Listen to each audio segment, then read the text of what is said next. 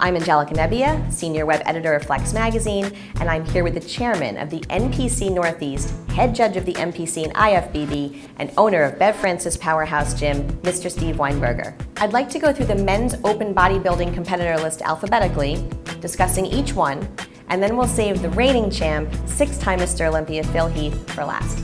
Next up, we've got Gerald Williams. Now, Gerald's going to be making his Olympia debut this year.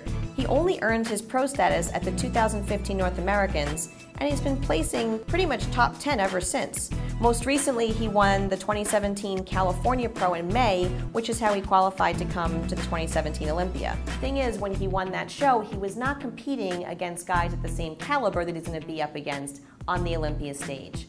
So what are the realistic expectations for a guy like Gerald going onto the Olympia stage for the very first time? This is his first time on the big stage. You just went from being on a baseball team to playing in the World Series. This is the ultimate. If he can get into that top 15, it's a win. Ruli Winkler. Now, Ruli is one of the biggest guys every time he steps on stage. He's right up there as far as mass goes with Big Ramy. We've seen him have some issues with stomach distension in the past, but it seems like he's gotten a pretty good handle on that. Ruli's also one of the few guys who can pull off a backflip on stage. And seeing a guy that size do something like that is pretty incredible. Now, Ruli's competed a lot of times, with his best placement being at the Olympia last year when he placed 6th. He then went on to qualify for this year's Olympia by winning the Sheru Classic in Dubai. Do you think Ruli can beat last year's placement and crack the top 5 against this year's lineup? Hopefully he doesn't come in too big, because like you say, when he comes in too big, he has a problem with his stomach. He brings his size not even down a little bit, but just enough where he can control his stomach.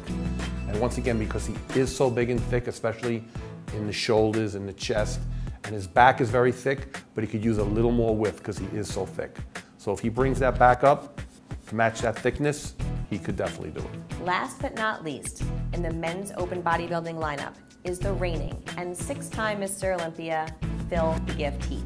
This year, Phil's going to be competing for his 7th Olympia title, which, if he wins, is going to tie him with bodybuilding legend Arnold Schwarzenegger. Now, Phil is really active on social media, very interactive with his fans, especially on his new series called Chasing Arnold on Collide. He makes it really apparent that he's determined to win this 7th title. Phil's always determined, but this year it seems more than ever. As far as complete packages go, is it easy to expect another win from Phil Heath? Phil could beat Phil. If Phil is on and right on the money, some years he is, some years he's not. If he's a little off, he could be beaten. If he's not off, anybody could be beaten. But if he's on, he's very hard to beat.